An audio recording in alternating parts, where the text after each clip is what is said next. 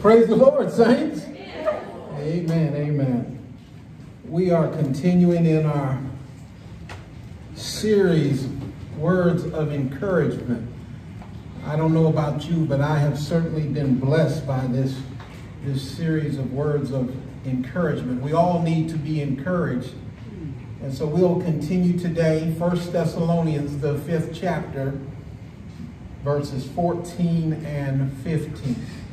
Verses 14 and 15 of 1 Thessalonians chapter 5. I was trying to get up here and tell you before you sat down to remain standing. It would save you from an up and down.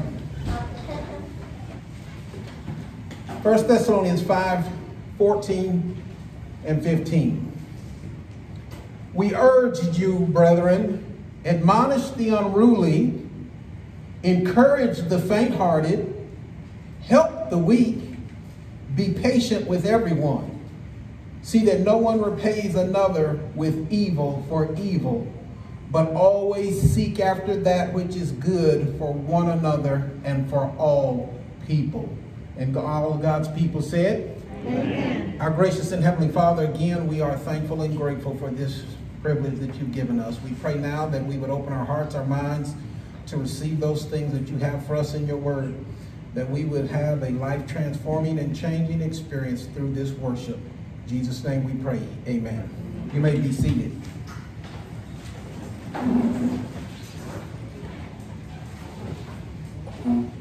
John Wycliffe says, and quoted, "The gospel alone is sufficient to rule the lives of Christians everywhere. Any additional rules made to govern men's conduct added nothing to the perfection already found in the gospel of Jesus Christ." Amen? Amen. John Wycliffe was reminding us that all that we need to live a Christian life is found in these scriptures that God has revealed himself to us. John Wycliffe stated that, and I'm reminded when we go through these texts and we're talking about Christian conduct. My father used to tell my brother and I there was a subject that you had to make straight A's in. There was one thing that you had to have a straight A, and there was no tolerance. B's were not acceptable. It must be an A. Wasn't math, wasn't English, thank God, wasn't science. It was conduct. In some places they called it citizenship. But that grade had to be an A. My father reminded us that you may not be able to master all of the subject matter, but all of us should be able to behave properly. The Apostle Paul is continuing to provide the church at Thessalonica that they too must make an A in conduct. That there are some things that we as Christians must continue to do to conduct ourselves in a way that's pleasing to God. Last week's message, we were told, we were requested, it was more of a request to appreciate leadership. And then at the end of last week's message, in that 13th B verse, B part of the 13th verse, it says to live peacefully one for another. And then we lead into today's text, which is just a continuation from last week's message about how we should conduct ourselves and how we should live our lives. And the text outlines a few things that we just have to do. And the first one is, he says, we must admonish or warn the unruly. We must admonish or warn the unruly. And that word unruly would indicate one that is out of line, out of line. You see, in the military, we were required to be in a straight line. And we would have to do dress right dress. And that meant that you would stand at attention and you put your hand up and everybody would line up on that line. That would make sure that everybody was in line. The Lord is telling us, and we are being given guidance, that the Word of God is the line. The Word of God is the path that we should be following. And there are people that Paul is addressing to the church and says, you know what? Some of you are out of line. Have you ever heard that? They were out of line. He's saying here that we should admonish or warn them. 1 Corinthians 4:14 says, I do not write these things to shame you, but to admonish you as my beloved children. And he writes to the church at Corinth that had a number of problems. Paul's letters were addressed to teach and give sound doctrine and guidance on how to line up. But in addition to that guidance, in addition to that teaching, Paul is reminding them and warning them by admonishing them that there is a consequence and there is eventual punishment for those who fall out of line, that you have to pay some consequences. And he's saying that you must warn the people, not just teach, but warn. I'm reminded of the prophet, priest Ezekiel warned those that were in Babylonian captivity that when the watchman sees the sword coming, he must blow the trumpet and warn the people.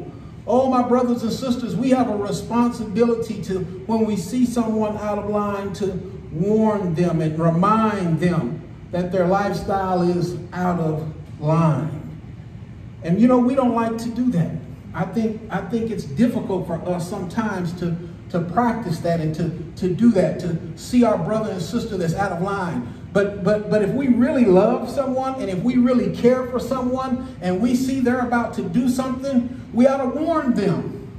I'll never forget growing up in Wichita Falls, 1109 Fuller Circle. I remember when I first got my first bicycle and I took the training wheels off, boy, you couldn't tell me anything. Boy, I'd ride around that circle and ride around that circle.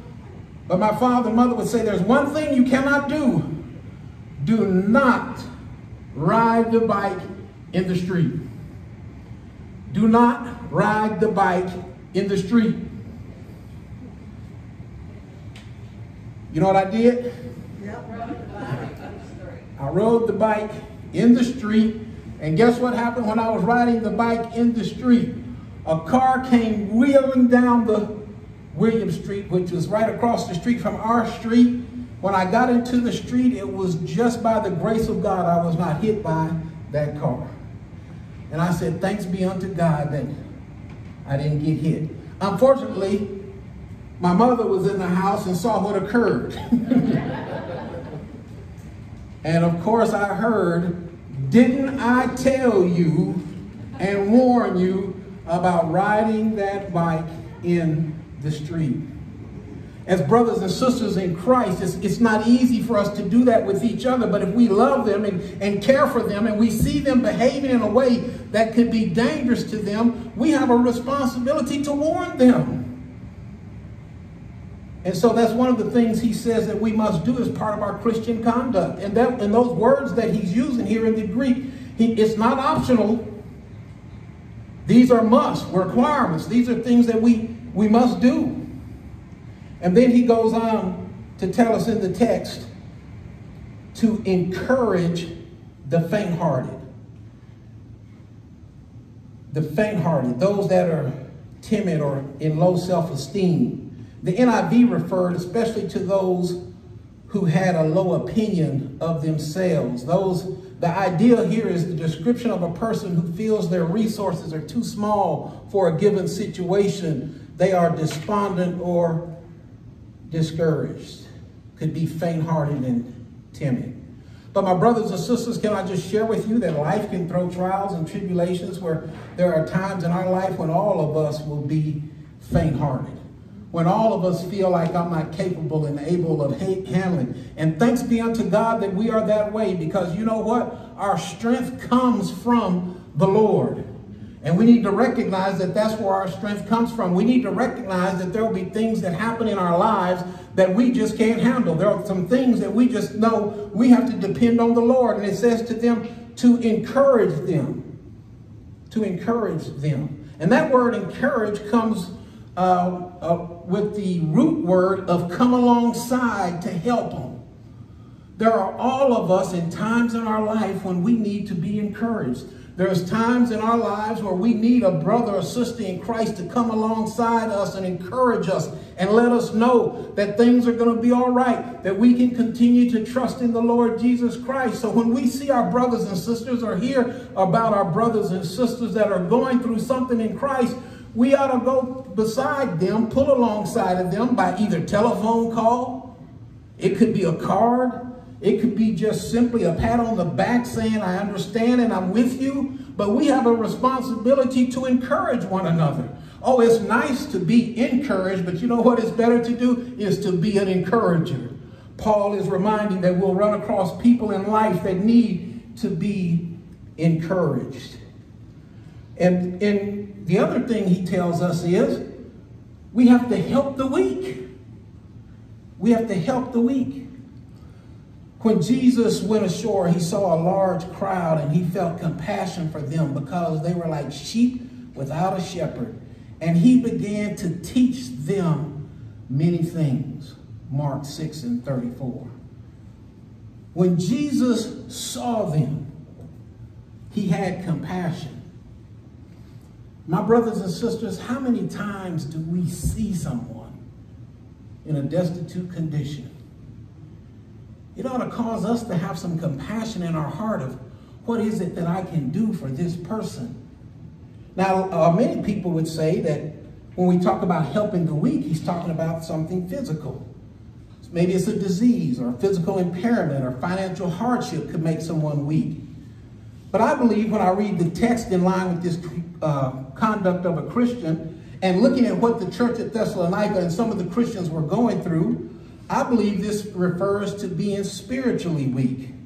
Those that were struggling to follow the Lord, those that had been taught the scriptures, those that had heard the word, those who had been given the guidance, but yet they were weak and were being tempted and pulled and tugged on in life, and said they weren't as strong as they needed to be spiritually. And as a result, we're told to help them grow in Christ, to help them to get back in line, to help them to grow stronger in the things of God. And one of the things that we can do is let people know when we have been weak, when we have had issues in our lives, to give a testimony to someone, to tell them, let me tell you about what happened, and let me tell you how the Lord helped me. Let me tell you how I was strengthened by a scripture, or let me show you or read the word of God to them, to help to encourage them, to let them know it's going to be okay. Yes, we need to be an encourager, and we need to make sure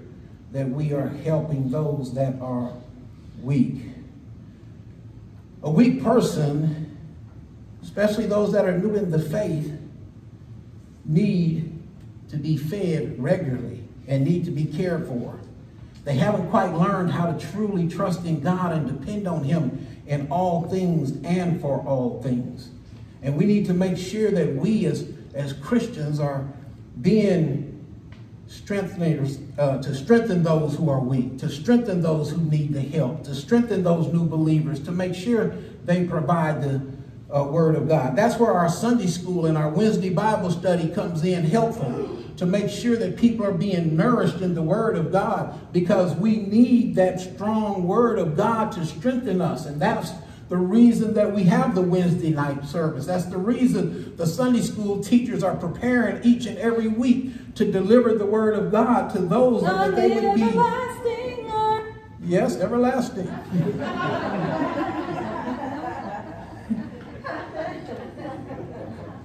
And you know those type of Christians where when they're in church or they're around other believers, they are walking with the Lord, but then when they leave church, they get out into the world and they're pulled and tugged.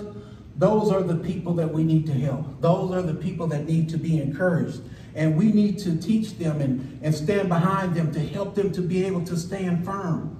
And all of us, if we'll be honest, had a point in our spiritual walk where we needed that, where we needed help.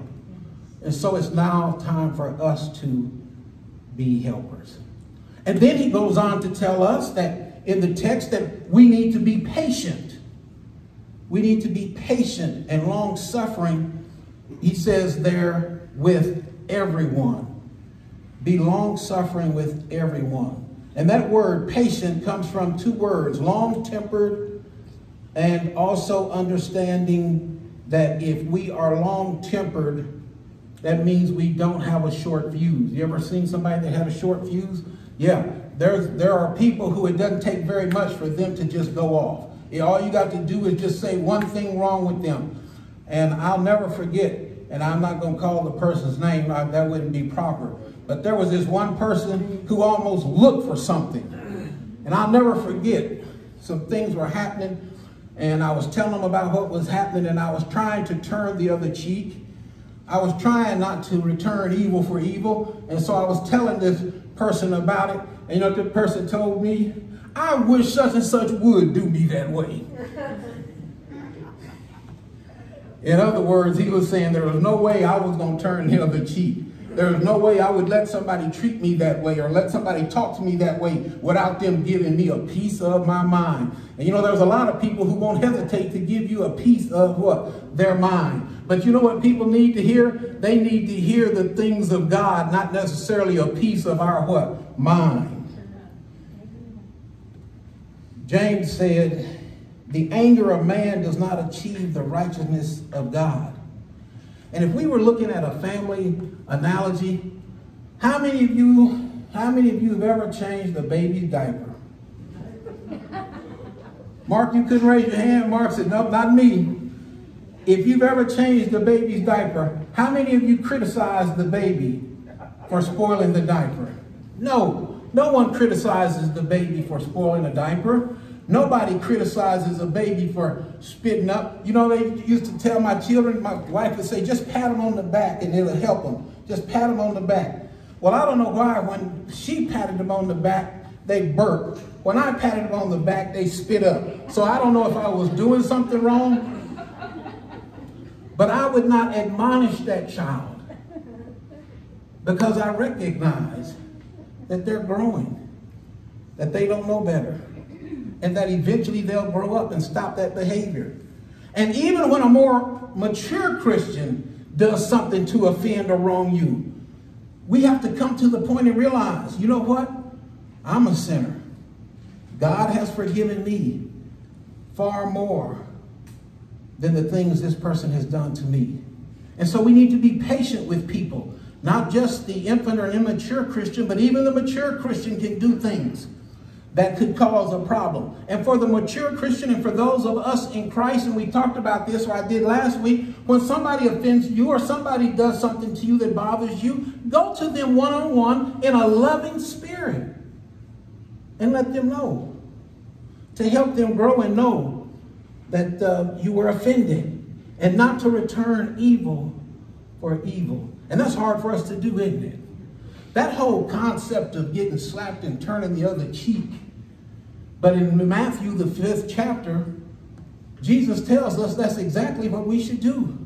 Turn the other cheek. And then he tells us to love them. Love them and pray for them which persecute you. So we have a responsibility to love those that are being mean-spirited to us. Pray for them. And what would we be praying? What would we be praying? That they would remove this bitterness and anger from their heart, and it would be replaced with patience and kindness. And then he ends up, as he gets ready to close, he says, seek good for all people, even those that have evil intent. Seek good for all people. After commanding us, don't repay evil for evil, Paul adds, seek after that which is good for one another and for all people. Seek after. What is it that we could think about? What is it that comes to mind that we could do good for one another and for all people? The first thing that came to my mind when I thought about this, when people are struggling and people are hurting, you know what the best thing that we can do? You know that one good thing that we can do is tell them that there is a Savior and his name is Jesus Christ. To introduce them to the Lord. When there are people who need help, when there are people who are hurting, when there are people out there that have evil intent toward us, we have a responsibility as a Christian to tell them about the love of Jesus Christ. And that's difficult to do. It's difficult when people have been mean to you. It's difficult when people are persecuting you. It's evil when people are doing things to you that would offend you. It's easy to say and get angry and upset, but what does the word tell us we should do? We should tell them about the love of Jesus Christ. Introduce them to Jesus. That's the one thing we can do as a Christian, because there's only one thing that can change the heart of a person. And my brothers and sisters, in the day that we live today, every time I turn on the news, every time I look at television, every time I look at the Facebook, every time I see what's happening in our society, there's one thing that I'm sure of more and more each and every day is we as the body of Christ must be about the business of going out and telling everyone about Jesus Christ. Who needs to hear the message of Jesus Christ? Those that are evil, those that don't walk with the Lord, those who have evil intent. And that's what Paul is reminding us here. That each one of us, when we leave here, we should be looking for opportunities. And then when people come to us and they mistreat us, that's a perfect opportunity for us to return evil with love. And sometimes just our behavior can make a difference. Sometimes just being kind to someone when they're evil to you can be a witness to the love of Jesus Christ in your life. Hopefully at your work, on your job, or wherever you go, people know that you're a Christian, that you're a follower of Christ. And perhaps you've already witnessed to them. Perhaps you've already talked to them about the love of Jesus Christ and how he turned your life around. But you know, sometimes in life what people need to do more than hear a word of God, they need to see it manifested in our lives. Amen. They need to see us walking and not just talking. And that's what Paul was reminding us as he concludes about our conduct. We should live our lives in such a way that we are a living, walking testimony of Jesus Christ. And I don't know about you, but I want to get an A in conduct. I want to get an A that when I stand before the Lord, that he says he was pleased with my walk. And it's not easy, but with the strength of the Holy Spirit and God in our lives, we're able to live our lives in a way that would be pleasing to God and be a living example for others. It is my prayer that today, if you're under the sound of my voice and you don't know Jesus Christ as Lord and Savior, you're not sure or certain that you would die, or you're not sure that you go to heaven when you died, that Jesus Christ died for you. And then if you're here under the sound of my voice and you've accepted Christ, and yes, you know that you're walking with the Lord, you know the fact that you're going to go to heaven, then the question is, who have I spoke to lately? Who have I witnessed to recently? What person did I see and tell them about the love of Jesus Christ? And my brothers and sisters, each one of us should make a conscious effort when we leave here to be able to, between now and next Sunday, say, this is who I talked to about Jesus Christ. You don't have to tell me about it. You don't have to tell Brother Larry about it. You could if you'd like to share. What's most important is that we recognize it's our responsibility to spread the gospel of Jesus Christ. And if each one of us take that seriously about our witness, I believe we'll have better communities. I believe we'll have a better state. I believe we'll have a better nation when those people of God stand up and conduct themselves in the way God expects us to behave. Our gracious and heavenly Father, we've come before you just acknowledging that you have a will and a way for our lives, and we pray that we would line our lives up with your will, that we would do those things that are pleasing in your sight. We ask all these things in the precious and powerful name of Jesus Christ. Amen? Amen. Amen. Amen. Amen. Well, I tell you what, we've got just a few minutes. We got just a reminder about the baby bottles for Father's Day. And if you don't have a baby bottle, that's okay. We'll take a check. We'll take cash. You don't have to put it in the baby bottle, but we'll do that. That ministry supports our pregnancy center. For those of you who've already contributed, thanks be unto God. I think the report last week was we already received $1,000. Praise God. For those of you who've already, amen. It's all right to praise God. But if you have not contributed, please contribute something. Just something. That's why they gave you a bottle. If it's just change, put it in the bottle and return it. When we bring it all together, it's a blessing for God. I wish Etta was here right now. I wish Etta,